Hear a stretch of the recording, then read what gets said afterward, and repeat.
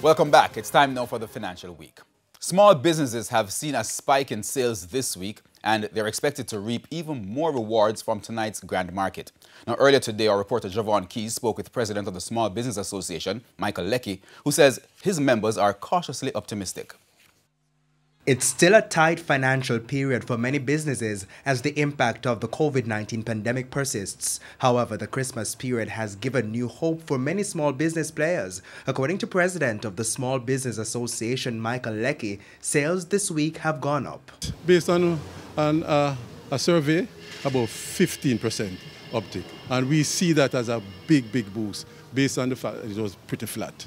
And the prospect of more sales continues with the reduced curfew hours this Christmas Eve. And I'm glad that the government, although we have the new variant happening, we know that we didn't want the government to really panic and decided to close or shorten the sales week. So what we are glad for is that we are glad that we reintroduced the grand market, and we are glad for that. As a result, my members are saying that, listen, all those who have not done anything, this is the time. He says, however, that many are just breaking even or simply operating at a loss with the fluctuation of the U.S. currency and rising interest rates. The feedback that I'm getting is that the BOJ did a bad move, because what we're looking at, that the interest rate or what is happening with inflation is a double whammy.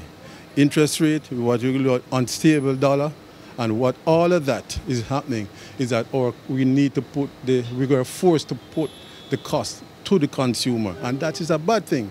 But we think that they should rethink the increase in the interest rate by the BOJ, because we think it's really external forces that cause it. Mr. Leckie says his members have already had to increase prices before the Yuletide season.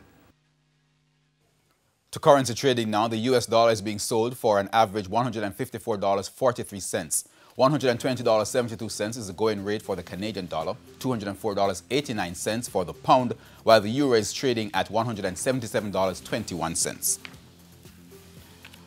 The JSE index gained 512 points today, while the junior market index advanced by 29 points. Among today's winners were Lasco Distributors, Honeybun, First Rock Capital Holdings US dollar shares, Dolphin Cove, and 1834 Investments. On the losing side, GUS Corporation, Paramount Trading Jamaica, Kingston Wharves, Epley, and Trans-Jamaican Highway.